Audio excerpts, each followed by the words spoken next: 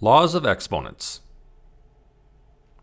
You should be familiar with exponential notation.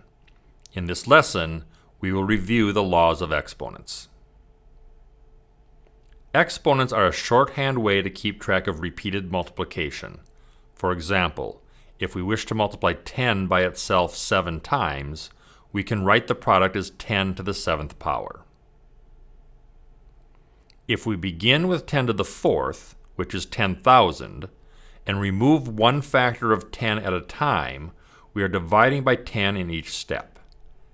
10 to the 3rd is 1,000, 10 squared is 100, 10 to the 1st is 10. Anything to the 1st power will be itself. If we divide once more by 10, we now have no 10s remaining. This empty product is the same as multiplying by 1. Anything to the 0 power is 1. If we continue to reduce the exponent by 1, the exponents become negative. On the right-hand side, we continue to divide by 10. We now get fractions. 10 to the negative 2nd is like dividing by 10 twice. Negative exponents are reciprocals. 10 to a negative power is the reciprocal of 10 to the same positive power. b cubed times b to the 4th is the multiplication of 3b's by 4b's, which gives us a total of 7b's. When we multiply two terms with exponents, we add powers. When we divide powers, we cancel.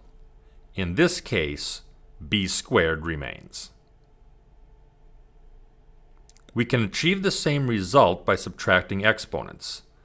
The b cubed in the denominator removes 3 of the 5b's from the numerator, leaving 2. This works in the other direction as well. When the exponent in the denominator is larger, we will wind up with terms in the denominator.